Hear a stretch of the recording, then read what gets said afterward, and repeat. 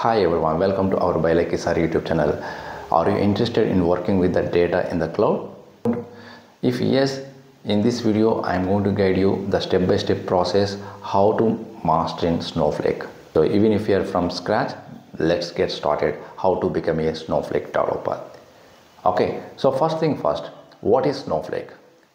The Snowflake is a cloud-based data platform where you can store the data, process and analyze the data.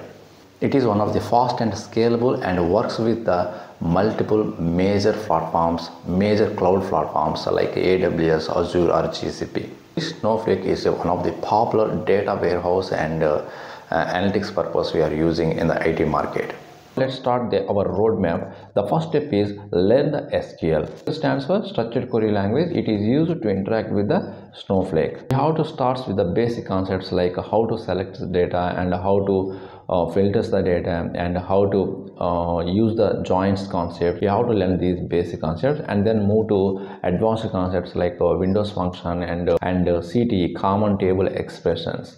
After completion of SQL concepts, then you have to understand the data warehousing concepts. Data warehousing means it's all about the organizing the data efficiently. These are all about the way of structuring the data, so it is easier to query. And next step is you have to learn the cloud basics.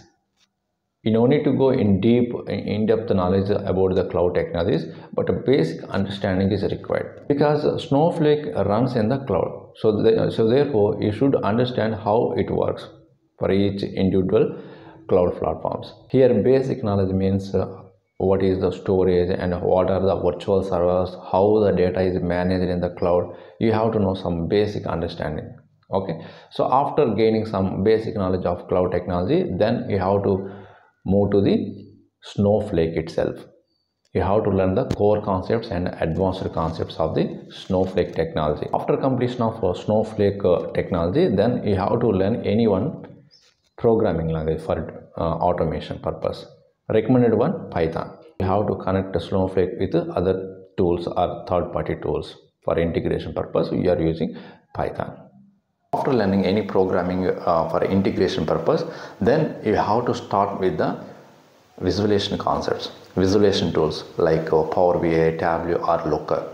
So learn how to visualize your data using any popular tool like Tableau, Power BI or Looker. You can build the dashboards to run your raw data into insights that everyone can understand. So after learning any visualization tool, then try to complete any certification. So if you are a beginner or minimum 3 years or 4 years of experience candidate, then try to complete Snow Pro certification. It's a basic level certification. After gaining some relevant and hands-on experience above 5 years or 6 years, then try to complete your advanced certification as well, like Snow Pro advanced certification. Okay, so after completion of all these things, then try to get some hands-on experience. This step is very important, guys, in this competition world. You can get some hands-on experience by developing or implementing a small project. For example, you can create the data pipeline to load stock market data into the Snowflake.